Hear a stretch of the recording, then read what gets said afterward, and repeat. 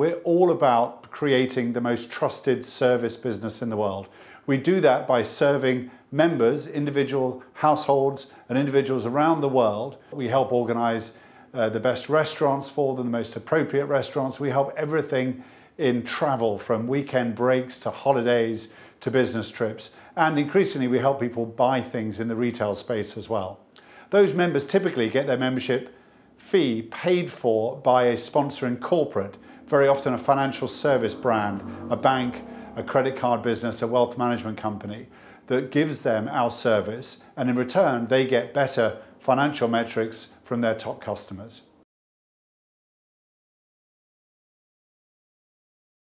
Some contracts that we expected to launch in 2018 and that underpinned the growth that was in the analysts' assumptions has now been pushed back into 2019. And the reason for that has been slower corporate decision making. But we believe those contracts aren't lost, they're just deferred, and we will get the benefit from them starting in 2019. The total number of large and medium contracts that we've got, that we're operating on or that we've won, has increased to 27 from 15 at the end of last financial year, just 6 months before this half started. Because the core business is doing better than we expected in terms of efficiency, we're actually in a stronger cash position and a stronger EBITA profit position than we expected. So cash and profitability are ahead of expectations. Revenue is behind, but we're expecting it to catch up into 2019.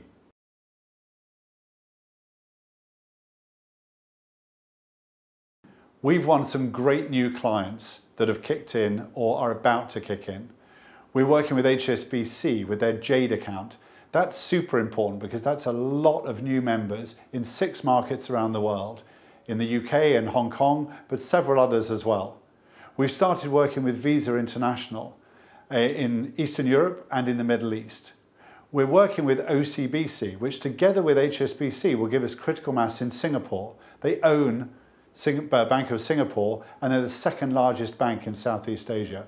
We've also started with MI Card, which is the card that is issued to the top customers of one of Japan's top luxury retailers. We're entering new verticals. Now, what I mean by that is that we're already very strong in one vertical, the financial services vertical, where we look after the customers of financial services organizations.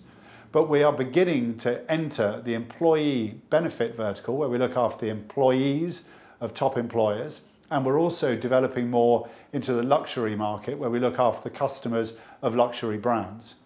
We've also made some very significant new hires into the team in marketing, in leadership, in operations, and crucially in technology, all of which will make us a stronger business for the rest of the year and into the future.